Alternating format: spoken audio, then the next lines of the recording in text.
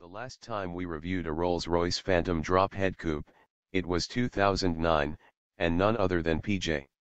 O'Rourke wrote an enlightened piece full of magnificently qualified praise for the glittery land yacht, with cheeky nods to the people who buy them.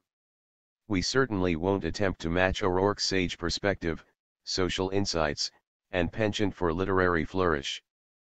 But we can tell you about the new Phantom Drophead Coupe Nighthawk, one of 9 produced exclusively for the US market, and how it feels to drive it in an area of the country where the car is even more in its element than O'Rourke's New Hampshire hood, Los Angeles. Steering clear of TMZ. The car hasn't changed a bit since 2009, at least mechanically, which is why we didn't bother retesting it. Unless the laws of physics have changed, the 5,800 plus pound cabriolet probably still hits 60 mph in about 5.5 seconds, still negotiates corners with roughly 0.76 grams of lateral grip, and comes to a halt from 70 mph in 177 feet give or take. As for driving it today, being at the helm of a 3-ton, $570,000 beast as it lists like the Costa Concordia on Mulholland Drive's notorious S-curves can be pretty terrifying.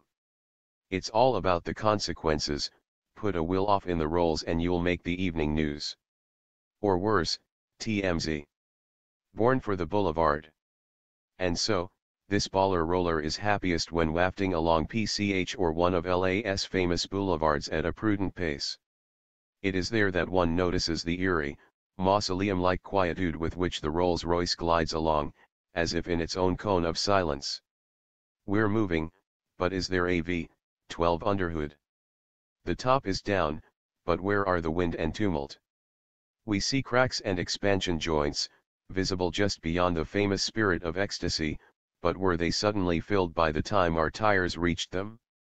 The Drophead Coupe feels as utterly disengaged from the road as its customers feel to the bourgeoisie, which is entirely appropriate, as there's comfort in isolation.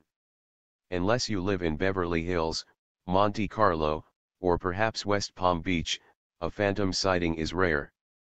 But alas, we encountered no fewer than 3 other Phantom Drophead Coupes during our 72-hour tryst. That's where Bespoke comes in.